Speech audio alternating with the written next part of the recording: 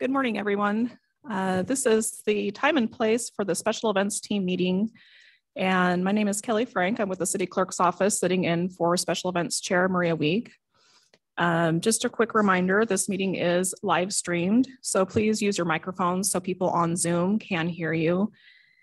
And mind your P's and Q's, channeling my inner Maria here, so don't say anything that you wouldn't want your grandmother to hear. And we'll go ahead with introductions, starting with ACHD. John Wasson, Ada County Highway District. Debbie White, Ada County Highway District. Oh, and by the way, the only thing my grandmother wants me to say is, yes, ma'am. Perfect. She doesn't want no, ma'am, just yes, ma'am. Yeah. Conrad McDaniel, Republic Services. Vince Vergara, City of Boise Parking. Leslie Pedroza, Valley Regional Transit. Sierra Padilla Hewitt, Downtown Boise Association. Summer Altieri, Boise Parks and Rec. Camille Aiken, Zeta County Paramedics. Jesse Tappert, Boise Fire. Jeff Nia, Boise Police. Matt Kovalenko, Boise Police. Taylor Gomez, Police Events Admin. Rachel Holford, City of Boise Emergency Preparedness. Thank you. And we do have participants online. City of Boise Public Works. Hi, Ed Graves, Public Works. Boise Fire Department. Joe Deathman, Boise Fire Department, Operations. Thank you. And Boise City Risk Management. Sydney Murphy, City Risk Management. Excellent. And also from the clerk's office. Good morning, Jamie Heinzerling with the Boise City Clerk's office. Thank you. All right, our first event presenting this morning is Terry Hobel-Heinrich with the Zeitgeist Half Marathon. Thank you. Before I get started, I need to make sure that you can everyone hear me? See, not, okay, great, thank you. Also, another thing before I get started into this, it's been 3 years since I've presented. We haven't held the event in person since 2019. It'll help me to understand how many people have actually heard me present before, because it's been a lot of years. And I guess maybe a better question is who has not? That might be more. Okay, so a number of them. Okay, good. So I will hopefully cover all the details, and obviously you'll ask me questions if I don't. So I'm Terry Hobel-Heinrich. I'm the race director for Zeitgeist Half Marathon. Zeitgeist is a fundraising event for Racing Unlimited. It's a 501c3 nonprofit. We raise funds for medical research to find treatments and a cure for polycystic kidney disease. That's a disease that affects about 400,000 Americans, probably 1.2 million people around the world. And it obviously involves kidney failure. So the nonprofit was created in 2002, and the race was held starting in 2002. So we've held it since then on this course, since then, with the exception of the COVID years of 2020 and 21. So for those of you who have heard me before, much of this is the same. The course, like I said, starts and finishes in Optimus Park on Hill Road Parkway. It's set for Saturday, November 5th. And the course, it's a heli course, and it goes essentially from Optimus Park on Old Hill Road, Siemens Gulch Road, through Hidden Springs, Dry Creek Road, Cartwright Road, Pierce Park Road, back onto Hill Road and Old Hill Road, and back into the park. So it's a loop, or I believe they call it a dog leg technically, as that course goes. Let's see, as far as, the course hasn't really changed. What is different is that we, as instructed by ACHD and Boise City, is to have a traffic control plan developed. We have done that, and we've met with ACHD once. We've got another iteration in front of them now, and wait to see if things need to be changed or updated or whatever. And what is different about that is that we will have certified flaggers at the intersection. Well, first of all, at the park on Hill Road, there'll be 2 flaggers there. And then at the intersection of Hill Road and Siemens Gulch Road, there will be 4 certified flaggers. And that part is different, and new, I should say. Also, what is different about, or it's the same with our race, is that there is a road closure from essentially Hill Road and Siemens Gulch all the way up to Hidden Springs. It's the northbound lane. It is closed only for a period of about 3 hours while the athletes walk and run over that. And with the 10 a.m. start, that is with the race, that's approximately 10 a.m. to about 1 p.m. is when that road closure occurs. And then we pick up the traffic cones from Siemens Gulch back over the hill, back to Siemens Gulch and Hill Road, and then that is open.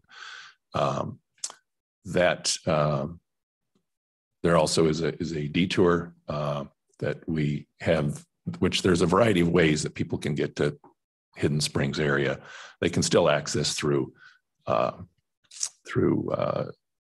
Creek Road, through Pierce Park, and from Cartwright Road. There's a variety of ways there, so there's a way around there. With that 1 lane closure, the landfill traffic is still open all the time. The only difference is that they can, from the south, they can come up in the landfill and then they can come back out. They can make a right turn only and go down.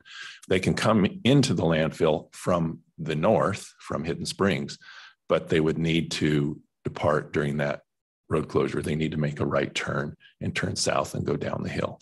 And that's, like I said, a 3-hour period there. We have hired 3 staff from the Boise Motor Escort.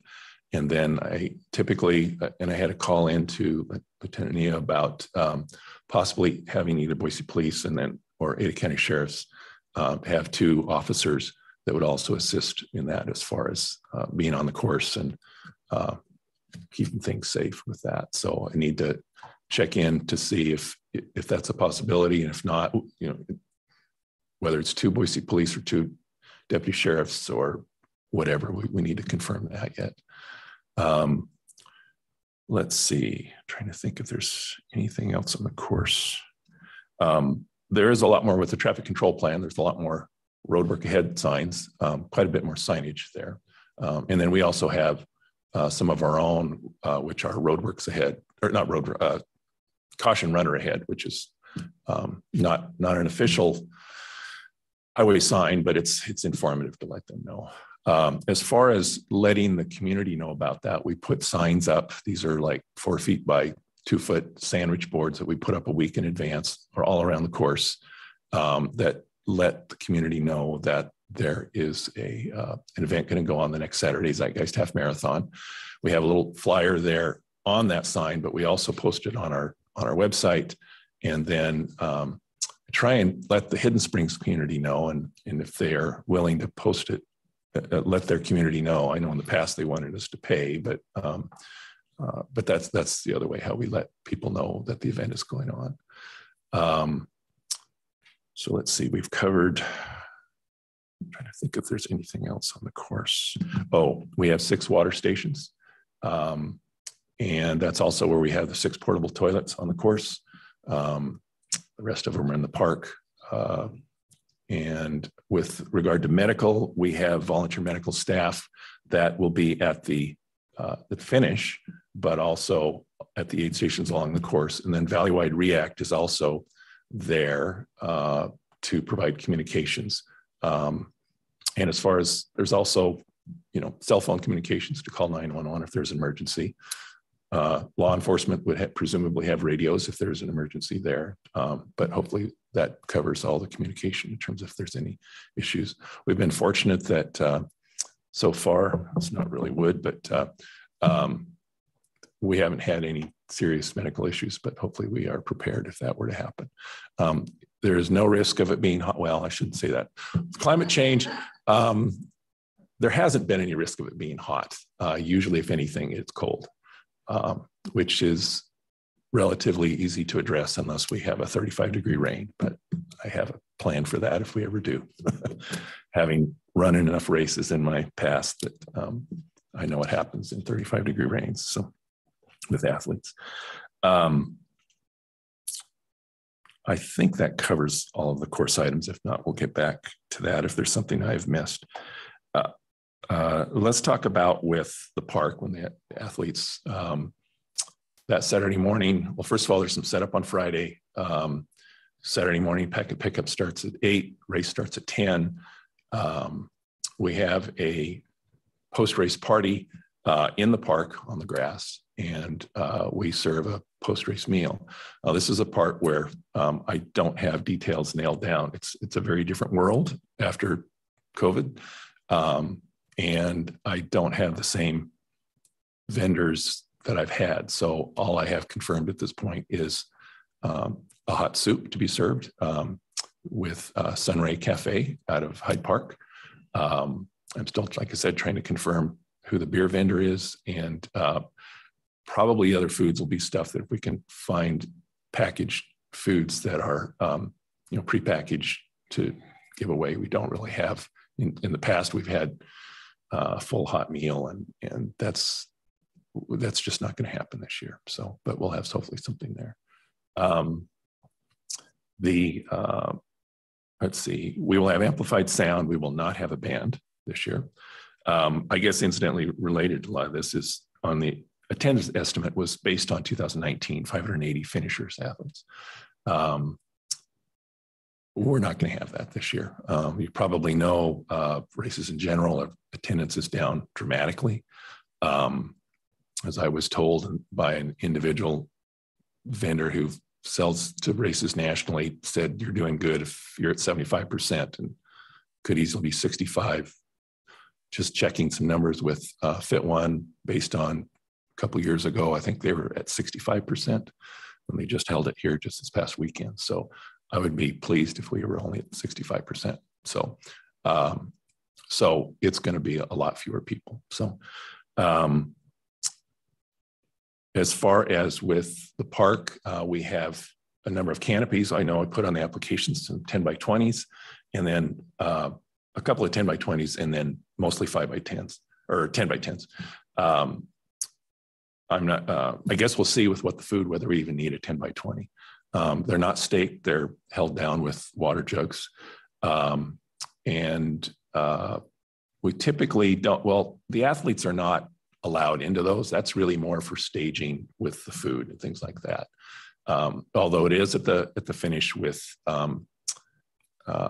things like with t-shirts and the timer has a 10 by 10, things like that. So it's generally there aren't any sides to, well, there might be sides if there's a breeze, but again, it's trying to keep people out of where they're staging with like the food and things like that. So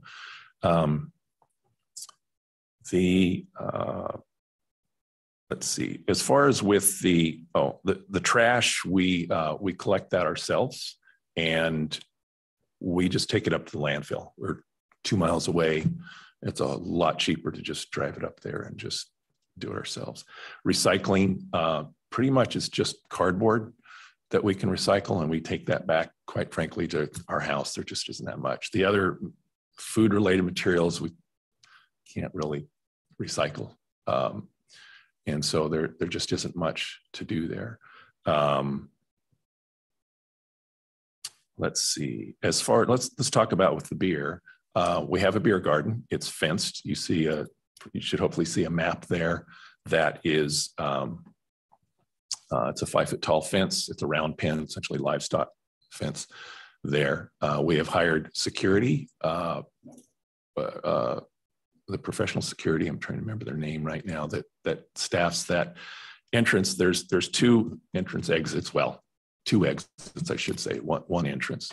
And then that's where the security staff checks the IDs. What we do is they need a wrist strap to get in. And first of all, they need a wrist strap to be a volunteer finish, so we know that they're actually part of the event. And then they have a wrist strap after showing ID to get in there. And then they get 2 beers It's a 16-ounce cup, probably it's a 14-ounce serving, and that's what they get. They mark the wrist wrap. Now, if we have a beer sponsor that will serve and pour, then they would apply for the permit through the city of Boise.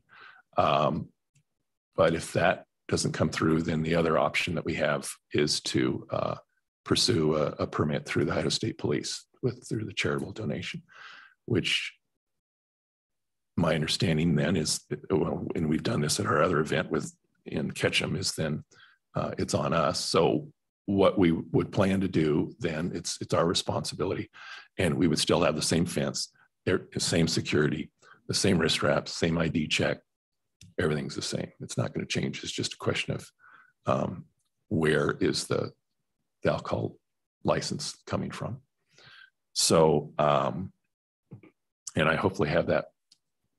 I really want that nailed down in a few days because I've got a lot to do on that. So let's see. Trying to think if there's any other topics that I might, insurance. I know that, we plan on getting it probably through the USA Track and Field, trying to nail down a couple of details there, but the same thing where the various government entities are named as well, as far as with the third-party liability insurance, and hopefully that won't come at the last minute. I know they renew their insurance on November 1, and that's always a nail biter for us to get that, because obviously I can't get permits from all of you until you guys get insurance. Let me just look through here.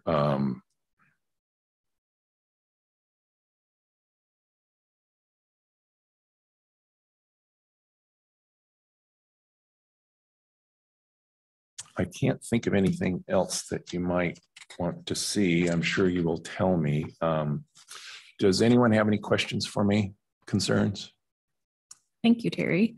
It was great to see you again. We all are a little rusty still from coming off the pandemic, so we definitely will bear with you. We appreciate you doing your due diligence to get the things in place that you need. So we definitely understand there, but just continue to communicate with each of us and the areas, and we'll be able to assist you. And then we'll just go ahead and go around the room real quick and let each agency speak to their department. Okay, thank you. Hey, Terry. Hi. So I did get your revisions. I've looked at them. I've approved everything and sent it back to Kelly. So as far as ACHD, we're good to go. You are planning on pulling all the traffic control devices and having everything picked up before Monday, right? I mean, the roads will all be open right after the race, but Monday there won't be anything left on the road. Yes, well, so in the past, and I would expect that we would have it all removed on Saturday. Okay. The only caveat that I have thought about, because I had recalled a comment from one of you that sometimes that's an issue with having that stuff out there. If for some reason I don't have enough volunteers to do that, and I either pull that on Sunday, or at the worst, I figured turn the signs, because if it's just me tearing everything down, which we haul all the equipment in ourselves, it's not, the race doesn't have the money to pay a traffic control organization to all that labor to do it. So we do it ourselves. The worst I envisioned is turning it to the side of the road so no one can see it. But the plan is, historically, we have removed it on Saturday, and it's off probably an hour or two after the race is ended. Because we need all the devices picked up before the first, by Monday morning. The first work day. Well, then I just make sure it happens on Sunday. Yeah, just that's our policy. That's just where we're at with that. Okay. But it's just, if we say, yeah, you can, because then if we allow it for you, then there's others that have 15 billion signs, and I'll have it off then. Downtown Boise, and it never, it ends up being a mess. I think it will be okay. It'll be off. Yeah. It'll be done then. So like I said, it's almost always Yeah. been. The other question I had is on Siemens Gulch, after the runners go through Siemens Gulch and they turn onto Hidden Springs, are you going to have a tail vehicle for behind the last runner? Yeah, that was a plan. I wanted to see about having the React with the communications have one of them. Yeah. So could you open up Siemens Gulch except for the flagging at Hill Road after the last one has started up Dry Creek or gone through, so that Siemens Gulch gets open sooner? We could. My concern is the safety with the volunteers picking up those cones. We've tended to go in reverse. Yeah, that's what I mean. But if you get a call, it says, okay, the last runner has reached Hidden Springs and is headed out to Dry Creek. Right. Then you could open up Siemens Gulch from Hill Road, down to, up to Hidden Springs, because because you don't have runners coming back on that again. But right, we could, but as I said, with picking up the traffic control equipment, we typically would have a vehicle. What we've done is we've had it in the closed lane, picking it up in reverse. Yeah. But I thought what you're saying is I don't want to open it up to traffic if they're in the middle in there. No, but you'd be doing the same thing. You wouldn't open it up until you got the devices picked up. Oh, I thought you wanted it opened up as soon as the athlete was gone. Well, after they're done, then you could have somebody pick up the candles and then open it up. You wouldn't open it up while you're picking it up. That's what we've always done is once those candles are picked up on, then it's. I'm just saying, you're not going to wait until after everybody's at Optimus Park. Oh gosh, no. Those are picked up. That's what I was. No. Okay, that was my point. yeah. That's picked up. Okay, we're good. Yeah, that's picked up immediately. We want that. We're good. Okay, thank you. So Terry, I'd ask that you reach out to Lisa Ahrens. She's the manager for Hidden Springs Township, so that she can get the word out to all the residents at Hidden Springs. Whether they listen to her or not is unimportant. Okay. But after this meeting, I'll give you her email and her phone number. Okay. Thank you. Okay. Hi, Terry. Hi. I did have questions about trash and recycling, but you answered them all. Okay. So, good presentation. Thank you. Okay. Thanks. Terry, it was good talking to you the other day. I'm Vince. Yeah. We share the same hometown, right? Yep, we do. That's right. But we're set to go on parking. I appreciate you. Thank you. Okay. All right. Nothing from us. Thank you. Okay, thanks. Hi, Terry. Hi. As this is outside of the downtown core, we're all set for the Downtown Boise Association. Okay. Hi, Terry. How are you? Good. We'll just touch base later today or this week so we can check us off your list. Okay. So we're good for Optimus. Other than, with the city with insurance, I got to. And that we always know. We know that's coming from you. So don't worry on our. Yeah, you're not the only one that has to wait within that time frame for insurance. So we're good there. Okay. Sydney's online too, so we'll refer to her in just a second. Okay. Central District Health does need your notification of event form. Yes.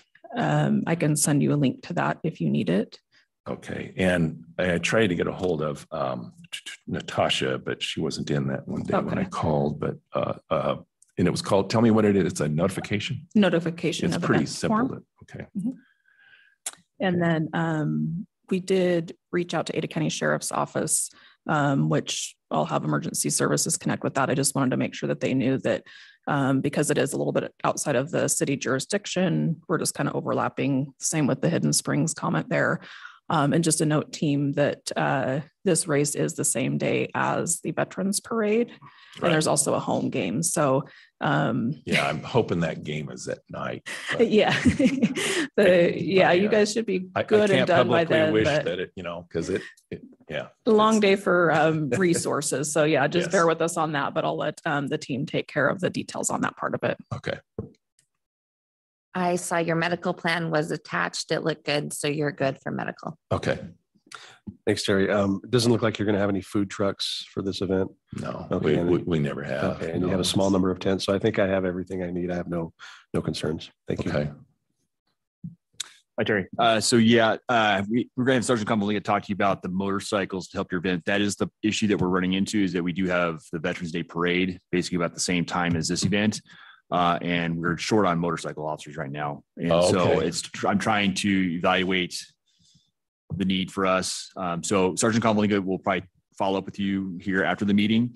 We might have to have this new resource out to Ada County for this, but we'll discuss offline. Okay. And then we already talked about the alcohol as well. So. The other thing is I can see, I don't know how many Boise Motor Escort are there, but I can just see what that is. But yeah, let's. Yeah, I think this year a little different now. They have certified flaggers as well. That does add to the safety factor. So we can talk offline about that. But that's kind of the reason why we're juggling some balls in the air on this date. I'm hoping for a night game, quite frankly. So because it really affects us as well. Because even some of the volunteers in the past, we had one main volunteer, and the only way I got him to come and help was he set up his great big screen TV when we were tearing down so they could watch, and I just had to allow them to kind of watch as they tore stuff down, because it's like, you got to do what you got to do. So.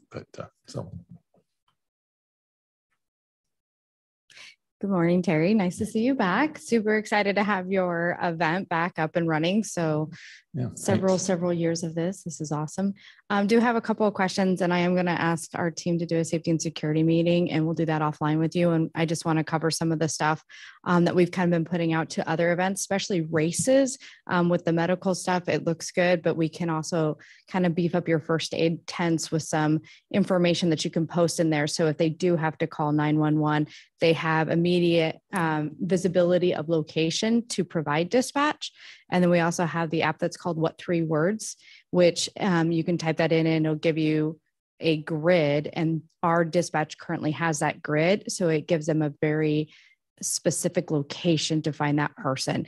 And since we don't have medical up there with you, it's going to be a little bit of a time to get up there to that location. So we want to be able to get there with that accurate location as quickly as possible. Okay. Is that something that you could email, those types of things? Yes, absolutely.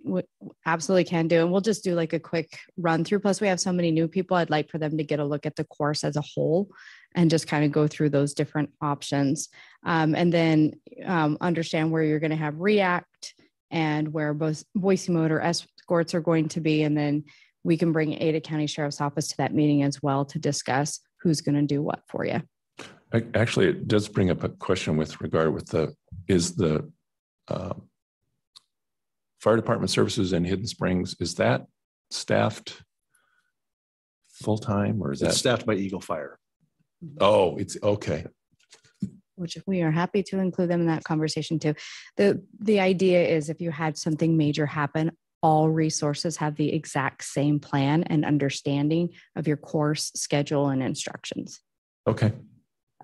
I'll get that out to you probably later today. Okay, great. Thank you. Thanks.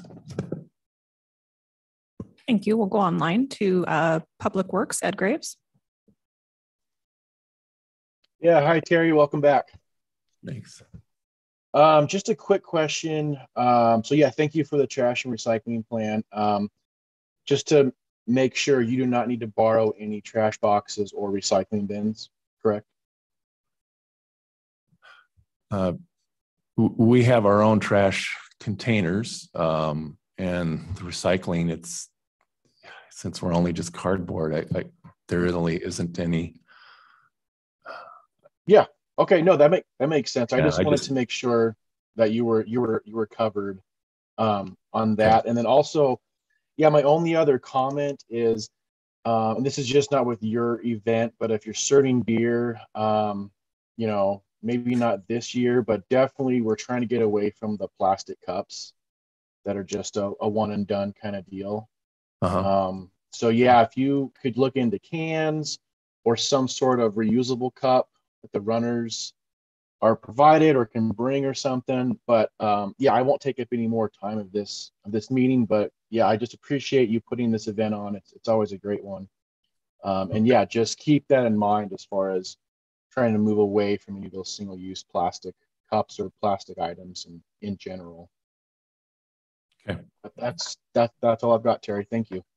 Okay, thanks. Thank you. BC Detman with Boise Fire. Yeah, Terry. Hey, just to answer your concerns, we have automatic aid agreements with Eagle up there. So your coverage for fire and first responders should be relatively seamless. But in the future, we could definitely include them. When we go through your safety and security meeting with Rachel, we'll get you that what 3 words pulled up. Eagle's very good at using it, and it'll add some safety to your participants as well as your volunteers that are there. But anyway, that's all I got. I'll see you at the safety and security one. Okay, thanks. Thank you. And Sydney with City Risk Management. Hi. We'll just need your proof of insurance when you receive it. I did send you an email just so you have it on your radar. Okay, thank you. Great. All right. Well, Terry, thank you. Great to see you again. We'll be back in touch just to get the fine details solidified. And if you need anything, let us know. Okay, great. Thank you. Thank you. Appreciate it. Okay, next up, we have online Jordan Eggers with 10 Barrel Brewing for the Pray for Snow event. Good morning, Jordan. Hey, good morning, guys. Glad to be back. I see some new faces and some old faces, so I'm glad we're back to throwing events. And Terry, before you leave, brother, if you need a beer sponsor for your event, be more than happy to help you out. So I'll just connect with you and we can donate some beer to your event, man. Would love to help out. I can email you Jordan's information from 10 Barrel if you'd like.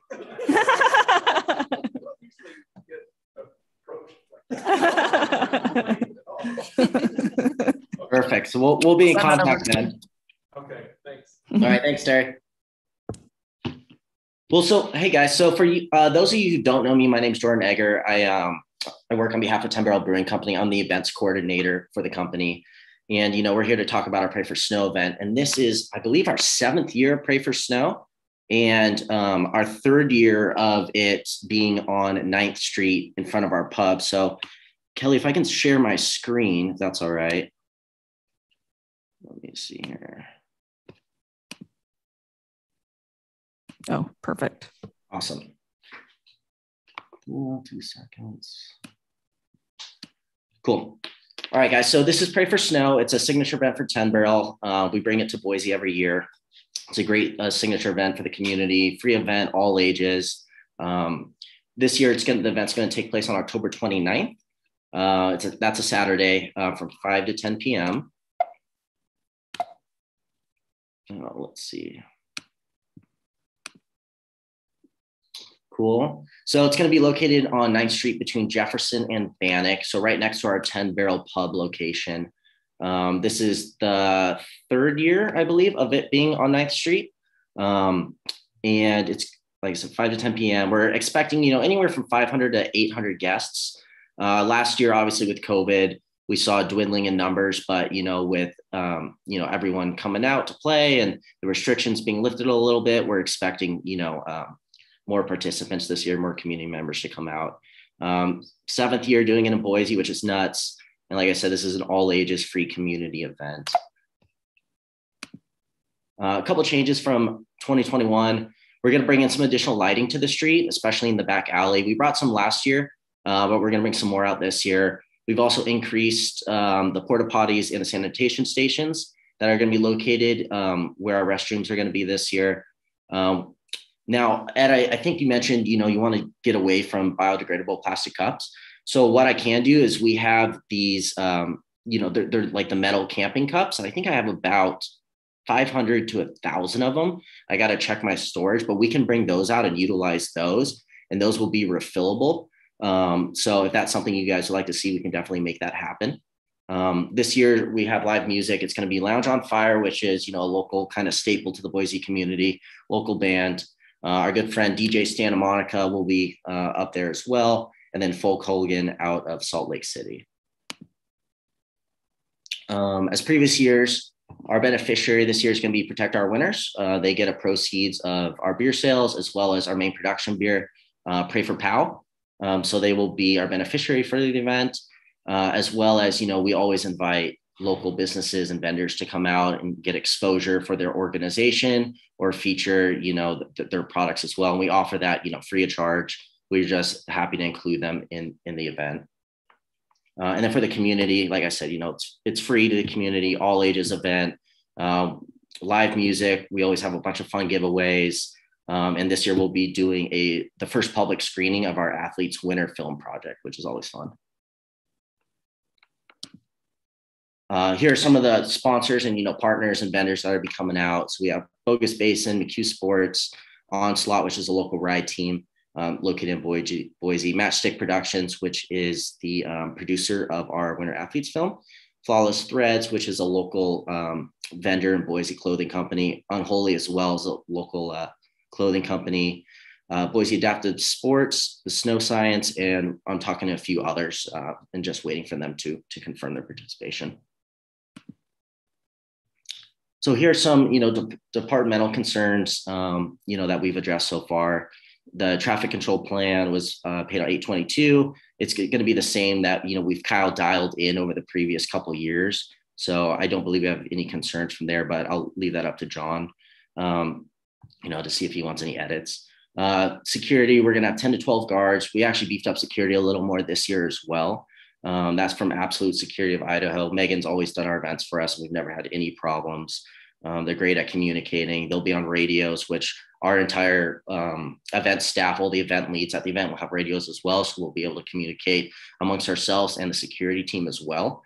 For alcohol, we will be serving alcohol at the event, beer, and possibly liquor, if you guys are okay with that. We have some canned cocktails that we would like to feature at the event. But for identifying guests that are 21 and over, security will identify them at the door, and that they will be distinguished by a wristband signifying that they're the legal drinking age. And anybody who, we may have questions on when they come up to purchase a drink. My staff is all, licensed and trained in identifying that. So they'll just get a second check on those IDs to verify that guest's age if we have any concerns. That alcohol catering permit was submitted and I believe it was approved on 8/24. So for food vendors, we're going to be featuring our 10-barrel food truck again. CDH was notified and of the event, and that's a fully licensed food truck. So they didn't have any concerns, and we should be good to go on that. For the Downtown Association, we will be notifying, this week and next week, we'll be hand delivering, notification letters to all the businesses so that information can be cascaded down to the managers if they aren't on site or available at the time with my contact info. And I will just communicate with them, on a need-to basis. In the previous years, we haven't had too much pushback. And, we've always tried to accommodate our neighbors because, we value them. So public services, trash and recycling. We'll bring our own trash cans, our own black trash cans. And then we're gonna borrow some of the recycling bins from the city. So thank you for that. And we will just be utilizing our 10-barrel dumpsters. In the previous couple of years, we've used ours and then we've got permission from our neighbors, but with scheduling extra pickups at our restaurant location, we haven't had any major issues with trash. And if there's any overflow, I can just take that myself and haul it to the dump. Parking meters have been paid for and reserved for 9th Street. So that should be good to go. Thank you, Vince, for helping me through that. Paramedics, the special events medical plan was submitted on 8/11. We'll have basic first aid on site and everyone will be in communication with radio. So if we need further assistance, we'll be able to communicate to paramedics and emergency services that way. Insurance, it's good to go. Submitted, for ACHD, the city of Boise and Ada County Risk Management are all listed as additionally insured. Fire, we took out the trade show and special event permits. Our main structures on site will be 10 by 10 and possibly a 10 by 20. As far as vehicles on site, we do have a draft trailer that we plan to utilize, as well as a mobile trailer stage, the same mobile trailer stage as last year. And then just the other big thing would be that tow behind generator to power the trailer stage. And then the food truck, and those will be all the vehicles on site. So if there's another permit, I think that changed a couple of years ago, but there's another one that fire would like to see us pull, or if you guys need any additional information or, site map, site plan, I can work with you on that. Police, the citizen use permit was submitted on 8/24. And last year, and I believe the year before, we haven't had any issues at our event. So I believe the police were comfortable with us just utilizing Megan's staff and security team. But if you would like to see a police presence, we're more than happy to contract a couple officers out for that event. And I'll just leave that up to your recommendation. The incident action plan was submitted and approved as well. Cool. And here's kind of the street, the road closure scenario. Was it the TCP for Highway District there? It'll be done by Specialty Construction Supply. They'll start laying that, I believe, at 5 a.m., 4 or 5 a.m. on Saturday morning. And then we're going to try to get everything off the street, by Sunday. And last year, I think we had everything off the street by around midnight. And then I personally just pulled those street closure signs off 9th Street to open it up. And then Specialty came, I think, early Sunday morning at that point and picked everything up. So everything was off the street, by the time people start waking up and motoring around town. And then here's a site map for the event. This may change a little bit just based on if we get a couple additional vendors, but the vendors will just be utilizing 10 by 10, structures, and they'll just be fitted on either side of the street there as, our footprint accommodates. I believe that is it. If anyone has any questions here, I'll stop sharing my screen. Thank you, Jordan. Yeah, thank you, great presentation. Good to see you again. I expect to be double ID'd for my youthful appearance this also year. On your previous performances at the event. Yeah, we'll be keeping a close eye on it. Okay. The Central District Health did confirm that they received your information, so we're good there, and we'll go ahead and start around the room with John and Debbie. Well, hi. Hey So guys, I got the traffic control plan. It has been reviewed and approved. If I haven't got the approved one to you, Kelly, I'll get it, and I'll also send a copy of it to you, Jordan. And then I think we will require that all the traffic control is removed by peak hour on Monday morning. So make sure that your traffic control company knows that they have to have it all off the road, completely off the road, but before 7 a.m., 6 a.m., I'd say, Monday morning. Monday morning. Okay, copy. And that's all I got. Jordan, going forward, we'd like to discuss with you the possibility of shifting your event to either Jefferson or Bannock and see how that works in future for maybe a future event. This is not something that's locked in stone, but 9th Street is an arterial and it's a pretty important road. And so we'd like to sit down and discuss with you the potential and how that would work for police and fire, because fire is obviously the most important department. But and just sit and discuss and see, is that something that might work for you, or is it something that absolutely can't work for you? Yeah, with that, we're certainly open to that conversation. I think, just in years past, we have rented out parking lots, and thrown the event in the parking lot. And then the one over by El Cora Shrine, that went under construction, so we weren't able to do it there. And that's where we shifted to 9th Street. And then also it being so close to the pub, it's just easier to, drive traffic in the pub's direction and utilize the resources and power of the pub. But, Jefferson and Bannock are just as close. So we're definitely open to that conversation. Okay.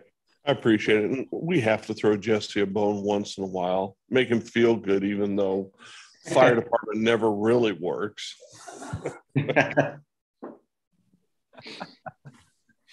Hi, Jordan. Thanks for the call a couple weeks ago.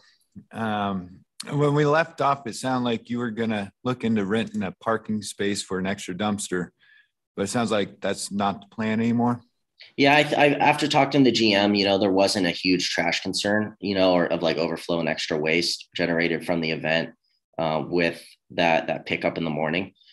So they were comfortable of, just utilizing our dumpsters. Okay. So I heard you offered to volunteer to take any extra to a landfill. Very courageous of you. But what does that look like? Are you gonna have a truck standing by that night to load up any extras, or are you planning on leaving extras in the alley until things get till the next morning and you bring a truck in to take it up to the landfill? What does that look like? We have a truck and a Sprinter van, as well as we can, utilize the draft trailer and just throw extra waste in there the night of. That way it's just nice and clean and it's nothing's overflowing and spilling out when they do that pickup. So we'll just plan on, picking it up the night of and storing it in one of our vehicles. We'll have multiple trucks, Sprinter vans, and the draft trailer on site that can store the trash. Okay, I can live with that as long as it's not overflowing and spilling in the alley overnight into the next morning. So also, I don't want to take too much of Ed's thunder here, but A is for aluminum. So that's your best choice there with the cups. Okay, cool. Yeah, I'll definitely bring those down. I know we planned on doing those last year during the COVID years, and then there's some health restrictions. I don't know if it pertained to Boise, but I know it pertained to Bend and some of our other home market locations where Central District Health didn't want us, if a customer used a cup and gave it back to us to fill again, they didn't want us to put it under the spigot essentially to refill it. So that was the concern with that. Okay. So we've been sitting on a couple thousand of them, or 1,000 of them since then. Yeah, the two plastic choices are trash. Biodegradable is better, but it's still trash. Thank you. Of course. Jordan, thank you for taking the calls and reserving the meters that you needed on 9th Street. So we're good to go for parking. Cool. Thanks, brother. Appreciate it. Yep. Thank you. Hi, Jordan. I second what John says about not closing 9th Street. It does affect our routes. So we'll detour around this year, but if we can get a bone as well, we'd appreciate that. You got it. You got it. Thanks. Hey, Jordan. So we have been in communication about the neighbor notification, but I did also get a flag from our downtown maintenance team. They just brought to my attention, historically, there's been a bit of like a site cleanup issue after the event. So kind of just to go off of what Conrad had said, just keep that in mind at the end of the night. And yeah, that's it for us. Copy. Thank you. Nothing from Parks. We did get your medical plan, a look good test, so nothing from medical. You're good to go. Thanks, Jordan. I got a few things. I see you applied for your special events permit through the fire department already, so that's looking good. You mentioned you're going to add some lighting to the alleys. What kind of lighting is that going to be? I'm just curious. Correct. So it'll be kind of like not a light tower with a generator built in, but it'll be battery operated. So it'll be, on a tree essentially with the projectors going in either direction. Okay.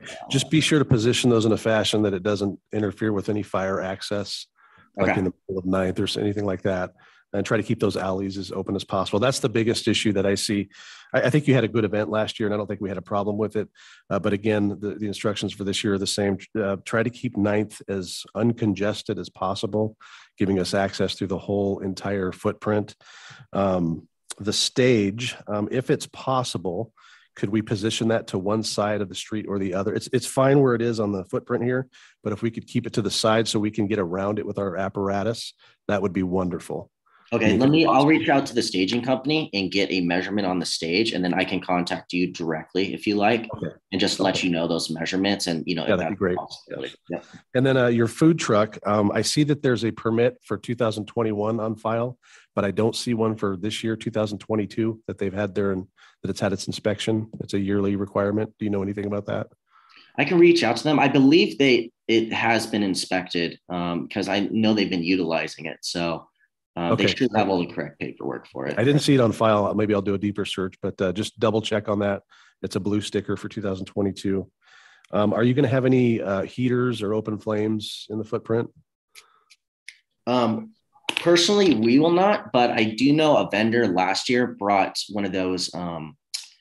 It's like a gas campfire, one of those gas like kind of fire pits. I believe it was the Adaptive Sports for their booth. So if that's something you want me to tell them is no good, I can let them know.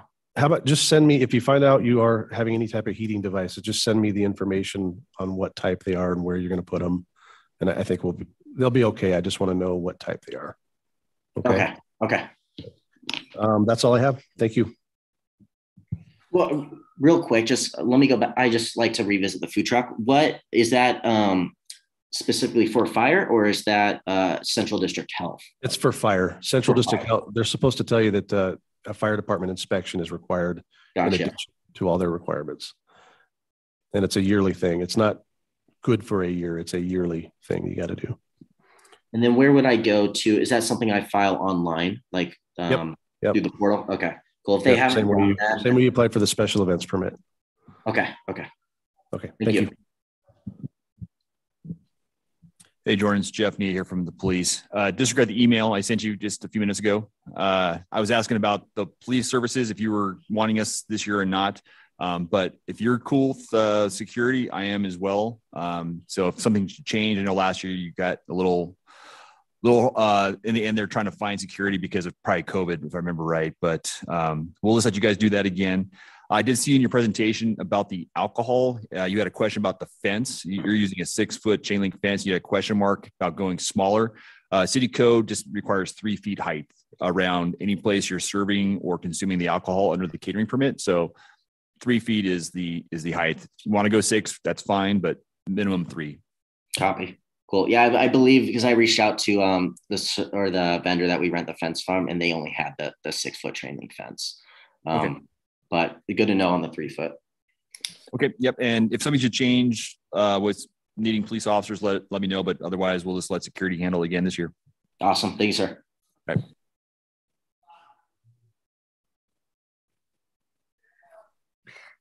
Hello, Jordan. It's Rachel. Good to see Rachel. you again. And I'll just say this, you are a rock star. Thank you so much. Appreciate all the communication ahead of time. You have answered all the questions that I would have noted, and appreciate you putting together that packet. And so we'll get the final details and share that with any first responders that might have to come down to the event. Hopefully nothing will happen, but if they do, they know how to get in and out of your event. Other than that, I think we'll all just be taking tips from Kelly on how to participate in the event. Thanks, Rachel. Thank you, Jordan. I do think that's why Maria is not here. She's working on her onesie snowsuit that can double as her Halloween costume for the night. So there you go. Yeah, you all have to dress up to get in. This year. Cool. Okay. We'll go online to Ed with Public Works. Hey, Jordan. Good to see you again. Welcome back. Thanks, brother. Good seeing you. Yeah. So yeah, you know what? One thing I can check with CDH. I don't think there's any restrictions as far as using reusable cups, and the spout and all that stuff. But like, let's just double check, because I don't want to give any false information if that's actually not true. But yeah, definitely. Just like Connor is saying, any kind of biodegradable or compostable cup, it's still trash. It's still better on like the landfill side of things, but it's still something that we want to get away from for events as much as possible. So yeah, any aluminum cans that you can serve are great. Any draft that people can bring their own cups in, or like you said, you have all those metal cups. I mean, that'd be awesome. And you guys always do such a great job. I'm not like overly concerned, but I definitely want to make this as sustainable as possible for you guys too. So I don't want to throw something at you that may not be able to be replicated later on. So like, we can definitely talk and try to get a more, a longer plan that is just, more sustainable for you guys as well. But other than that, looks like you were requesting 10 recycling bins. So yes, sir. Easy peasy. We'll definitely get those out for you. And then are you going to use, if you do have to use like the plastic or the biodegradable or compostable cups, you have signs that are specifically said, like plastic cups go in trash or something? I thought I saw that. Yeah, that's what we did last year because I believe, you wanted just aluminum, the can product in the recyclable. Correct. Yep. So that's what we did last year is just put signs up because people just assume plastics, recyclable, especially when they see No, totally. So. Okay. No, cool. That'd be great to put those back up. And yeah, I'm assuming just aluminum and then cardboard might be the only kind of two big recyclable material. Yeah, not too much on the cardboard. Okay. Yeah, not too much. But what I will do, Ed, is all our variants that we can serve in, cans, I'll make sure to bring the can product out and then, just supplement that with, some draft options. But we'll try to, rely on the can product as much as we can. No, perfect. Yeah, I like that. And Jordan, that's all I've got. Have a great event. And I'll just shoot you an email, kind of talk about some future stuff. Cool. All right. Thank you. Thank you. BC Detman with Boise Fire.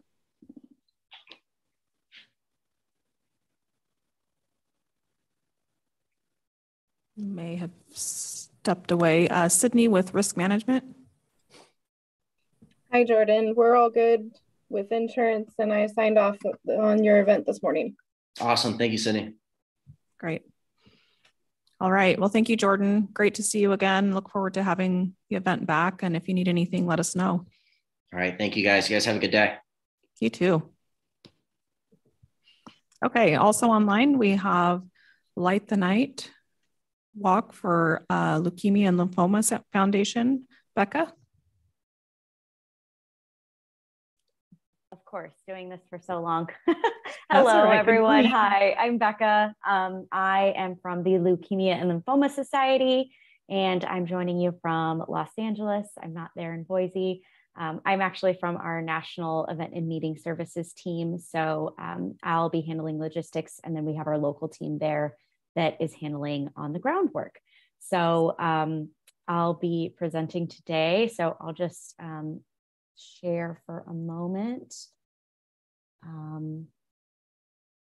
Pardon me. Okay.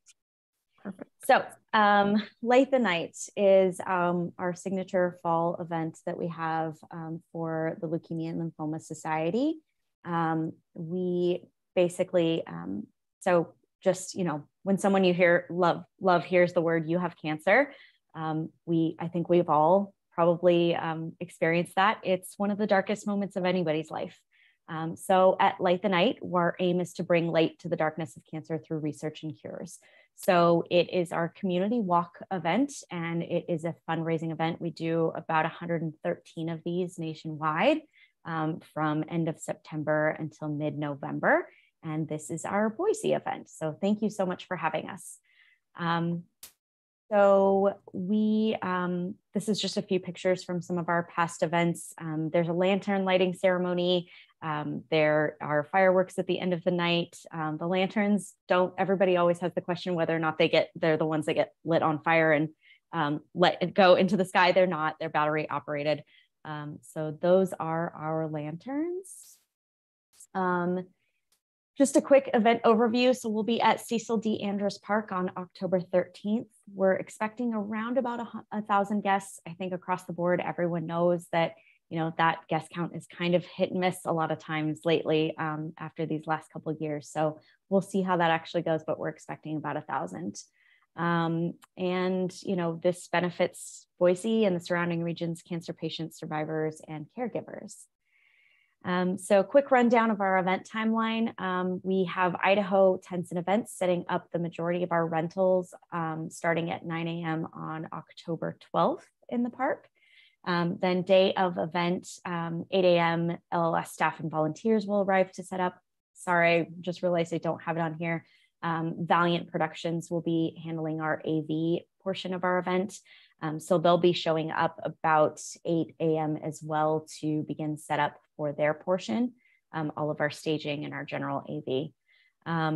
And then we have participant arrival at 6:30 p.m. The actual ceremony starts at 7:45. At 8 o'clock, the walk commences. That takes about 30 minutes-ish.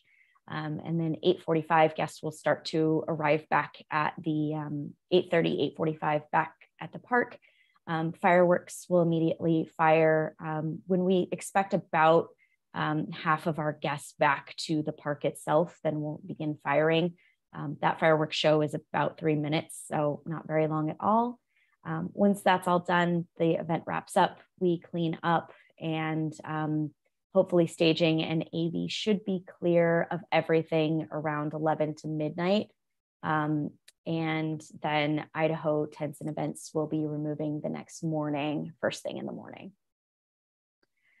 This is our site map. Apologies if it's a little difficult to see. It is to scale, so it does kind of get difficult to get everything all in one place. Apologies also, there is a road closure to the left side of the Y on Capitol Boulevard. We have that on our traffic control map. I just didn't get it on this map. So we have about 16 10 by 10 tents. We also have about 3 10 by 20s. Our stage is an SL100 mobile stage, and that is about a 20 by 24 foot footprint. Directly in front of that, there is a beam that we use. We call it the Survivor beam with some feather flags surrounding it. There will be cable ramps across that to ensure that nobody trips over anything. It's not anything as large as like a star tracker or anything like that. It's just a simple stage light that gets shot into the sky. And then we have 6 regular porta potties, 2 ADA porta potties. We have a 25-foot inflatable remembrance pavilion. It's an inflatable dome. It's kind of like an inflatable yurt, I think of it as. And then we have on the right side, we have 2 8-yard trash. There's a trash receptacle and a recycle receptacle. We have on the very top, we have 2 food trucks secured there. We're hoping to have one last one, but as of right now, we have 2 food trucks secured. And there's a couple other various areas, a children's initiative wall, which isn't like a structure or anything. It's just kind of an activation where people can write notes to children that will then be sent to a nearby hospital. And then we have our walk route. So guests will depart through our, and I'll go back to our, we also have an inflatable arch that will start our walk route on the top side of the Y on Capitol. Our walk route will begin there at the top of Capitol Boulevard, turning right on West Jefferson, turning right again on 3rd Street, dropping down to Idaho Street, turning right on that, and then up to 8th, again right on Bannock, and then back into the park. As far as our emergency medical plan, we will have first aid tents on site in the park. Guests will be directed to various locations where we have that available. And then from there, everything is routed through 911. We have the closest hospital is St. Luke's Boise, but correct me if I'm wrong. Again, I'm not there on site, so forgive me. And then we have staff communication via radio and an established phone tree. Any other sort of emergency situations, we would route through that phone tree. And if there's any sort of like weather emergencies, unfortunately, we do live in the time where we have, a risk of other kind of emergencies. So we route things through that appropriate communication plan. We have ADA compliant porta potties for our accessibility plan. All food and beverage areas will be free from obstruction and available to all guests. And then volunteers will be on site to direct any of our guests. We are very cognizant of the fact that, we are dealing with a lot of attendees that could potentially be going through cancer treatment at the time. So there are accessibility concerns. We do walk the route in advance to make sure there are no blockages around the route, around the site, and to make sure everything is accessible for those guests.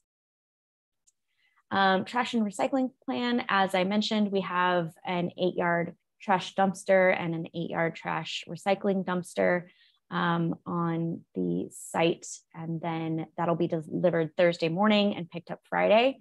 We've placed that on 6th Street nearest the corner of Jefferson. The meters will be capped and a permit has been obtained. And then 15 trash and recycling boxes have been requested.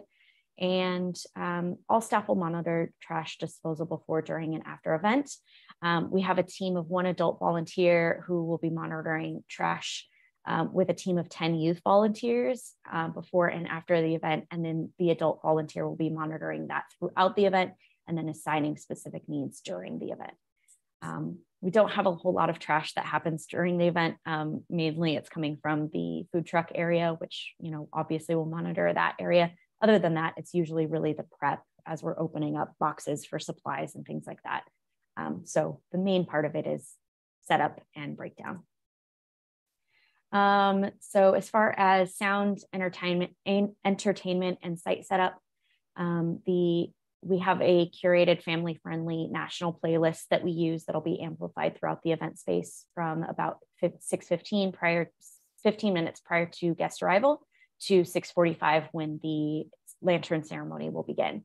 And then 7:45, obviously the lantern ceremony begins. There are speakers on stage. There is no band or DJ or anything like that. It's just low underscores throughout that event. And then a walk commencement song that will occur. During the fireworks portion, there is a 3-minute curated family-friendly playlist with a finale voiceover that goes during that time. So just 3 minutes. As far as our Remembrance Pavilion, so this is a 25-foot inflatable structure. Basically, guests will enter this structure and write notes to their loved ones that they have unfortunately lost in the battle against cancer, and post those on these 6-foot pop-ups that we have. That'll be weighted with about 500 pounds minimum of weight. So it will be definitely very secure. And then LLS staff will be going door to door in affected areas to notify all businesses of potential impacts 1 week prior to the event. And the mobile eating and drinking license, basically a list of food truck vendors as we have them right now, and associated permits have been sent to the environmental health specialist community and environmental health department, and notification of event has been submitted as well. This is our traffic control plan. We have 2 closures, well, 2 areas of closure. We have the right and left side of the Y on Capitol Boulevard, and then the right and left side of Jefferson Street between 6th and 8th that will be closed. My understanding is that Jefferson will be closed later in the day, and Capitol Boulevard will be closed at 8 a.m. So that we have space for that staging that we have.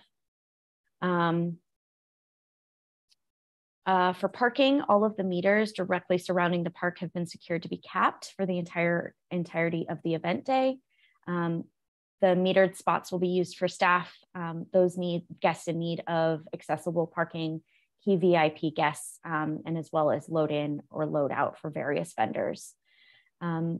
The rest of the guests have been directed to use available city parking for all general parking needs, and we've messaged that that public transportation is suggested and carpooling as well whenever possible.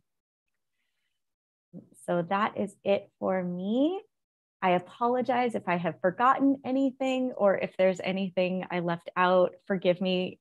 This event has happened many times in the past, our last event happening in 2019, but I am brand new to this particular event. So I apologize if I've missed anything. Thank you.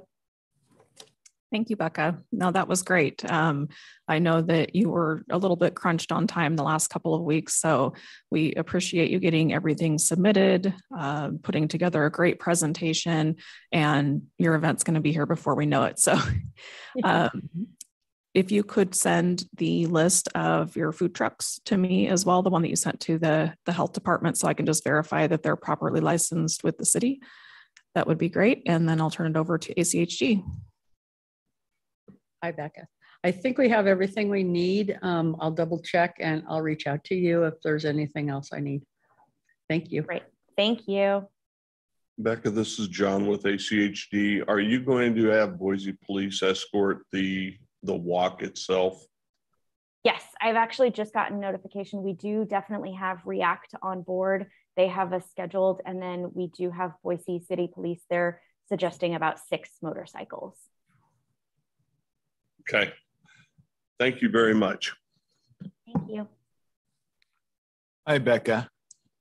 I just want to thank you for taking care of all the trash and recycling needs prior to this meeting. I'm good to go. We're all set. Thank you. Hi, Becca. This is Vincent Parking.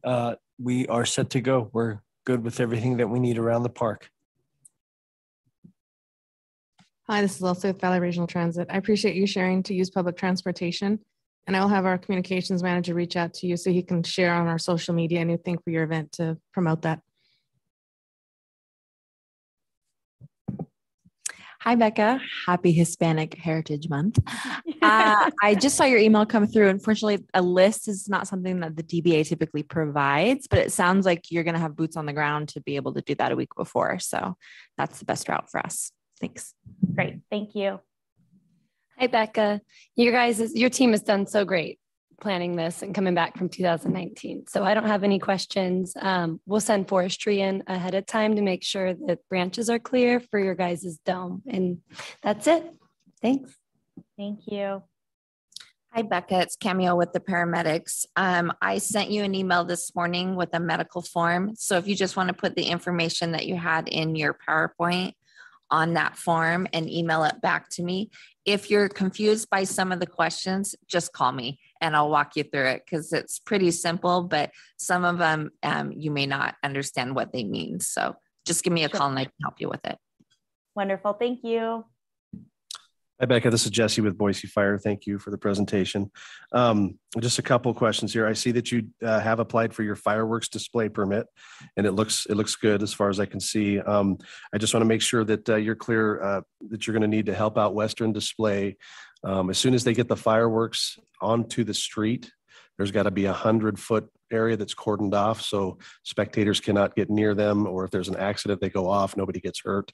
So which will include shutting down those sidewalks and as soon as those are on the street. I just want to remind you of that. So be prepared to help Western Display out with that. Okay. Sure, absolutely. We'll make sure there are volunteers assigned to that. Okay, perfect. And then I know in the past you've applied for a tent permit. You said 2019 was the last time you had this event. Mm-hmm. Idaho Tents and Events, they set up all your structures, but your event is pretty big as far as the size of it. And so we're going to require a separate special events permit instead of the tent permit. So just Idaho Tents and Events is used to doing this. Just let them know to file it under a special events permit through the fire department instead of that tent permit. Okay. And then I think you heard in the last presentation about the food trucks. I'd like a list of your food trucks as well. Just so I can double check to make sure they have their fire department inspections. They'll be issued blue stickers when they pass their inspections, and please double and triple check on that because we'll shut them down if they don't have their inspections, and we don't want to do that. So, but that's everything I have. Thank you for your presentation. Fantastic. Thank you. Hi, Becca. Matt Konvalenko with Boise Police.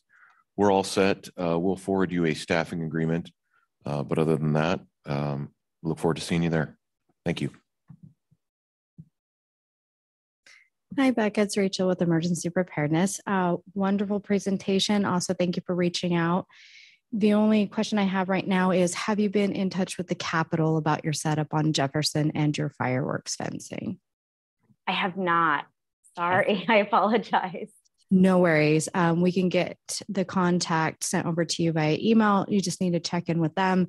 When we do have fireworks down there, we also need to have their input to make sure that they're not getting their driveways blocked, especially for the governor's detail right there. It is during the week, so we're not quite sure what's going on there. So you just need to check in with them and make sure that that space is available for you. And then just we'll need to ensure that whatever's going on Jefferson, if we do have an emergency, that we can get fire apparatus on Jefferson if needed, so we can't block that whole roadway. Okay, understood. And that is all I have. Greatly appreciate it, and we'll get you that contact. Okay. Thank you. We'll move online to Ed with Public Works. Hi, Becca. Just a couple of quick things. So yes, we already emailed again. Thank you for reaching out early. I'll talk with you offline as far as what you'll need for trash boxes and recycling bins, just for any overflow. I will email you our new recycling signs. So if you can either print those or somehow put them like on the recycling containers themselves, just to help the attendees, put the right stuff in the right bin. And then also, do you know how many food trucks you'll have? As of right now, we only have 2 secured, but Okay. We're hoping for 1 more. Okay. Well, yeah, great. I see that you checked that you'll electronically distribute the vendor low waste guide. So if you could just make sure and get those to any and all vendors, just helps them try to decrease their overall waste. But other than that, we'll get you what you need. Excited for the event. And if you have any questions, let me know, but that's all I've got. Fantastic. Thank you. Thank you. Thank you. BC Detman with Boise Fire.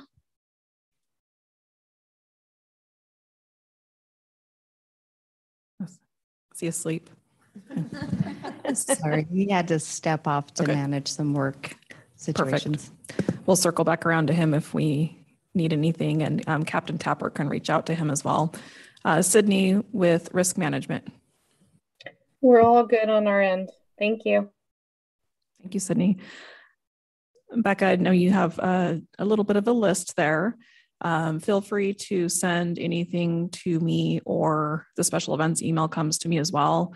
So instead of having to track down and send 5 different documents to 5 different people, I am happy to collect those and disperse them to the team. If you do have any questions, feel free to reach out. We're here to help, and we'll be in touch after the meeting with the contact information for the state and follow up from there. Fantastic. Thank you so much. I really appreciate all your help. Everyone has been incredibly helpful. I really appreciate it. Thank you so much. Yep. And we're excited to have the event back. Thank you. Bye. Okay. As far as pending approvals, we do have the C-Spot Walk event this weekend that has been approved and is set to go off.